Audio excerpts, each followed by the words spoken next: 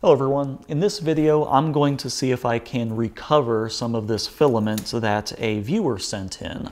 They commented on one of my filament drying videos saying that they had some PLA that was just impossible to print with. Maybe it was waterlogged, we'll see. And I'm going to dry this out and we're going to test printing. So let's do that.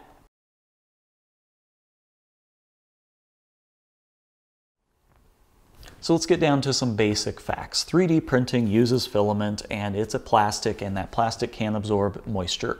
Any amount of moisture in the filament is going to negatively impact your prints. So you want that to be as dry as possible. Some filaments will absorb more moisture than others. Nylon, flexible stuff, those like to absorb a lot of moisture. PLA doesn't generally like to absorb a lot, but over time it will absorb and it will become very brittle and difficult to print.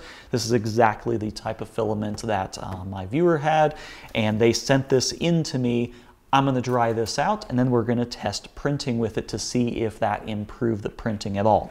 Unfortunately, I don't have enough here to do a before and after print. This is all they sent me, and this is not even enough for a Benchy. It's just enough for a calibration cube. So I'm going to do that and we'll see if 12 hours in the dehydrator can recover this filament. Let's go do that. I've had the filament inside my PrintDry Pro for about 10 to 12 hours now. You can see I've got it set to 55°C, and the actual inside temperature is somewhere around 48 or about 120 degrees Fahrenheit. So this has been running for a while. Let's load it up in the Prusa and see how it prints.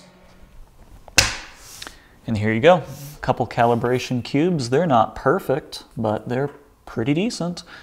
You can see the X is nice, no ringing, Y, Z.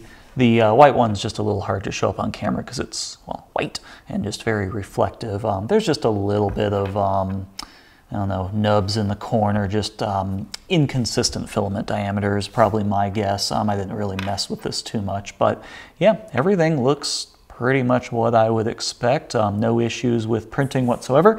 And I'm actually printing a Benchy with whatever's left of this, so it'll kind of be a two-tone Benchy. So we'll see what that looks like. But yeah, I've got no issues whatsoever with any of these. Look at that. And here is the lovely two-tone Benchy. As you can see, it printed.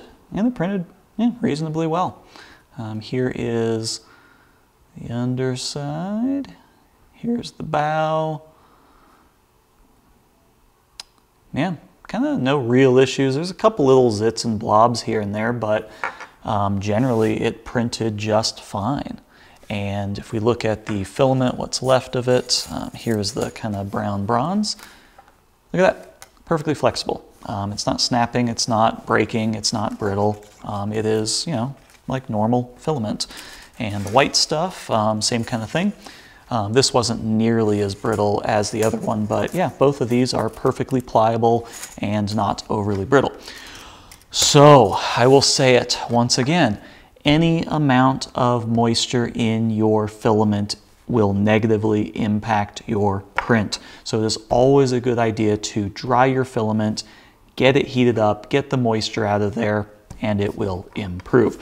I live in Colorado. This is one of the driest states in the nation, and it can still benefit from having dried filament. Even a brand new spool filled with desiccant package, you can still dry it and get better results out of it.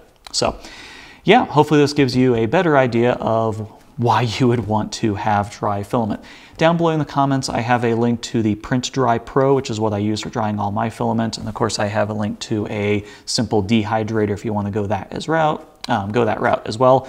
And I also have a link to my original drying video where I kind of explain things a little bit in more detail. But I think this pretty definitively shows that you can take filament that is just terrible and not even worth printing with, and you can end up with filament that prints perfectly fine. So as always, thanks for watching. Check me out on my Facebook page for any updates to my channel, and check out my new Instagram page for more little projects and photos and things like that.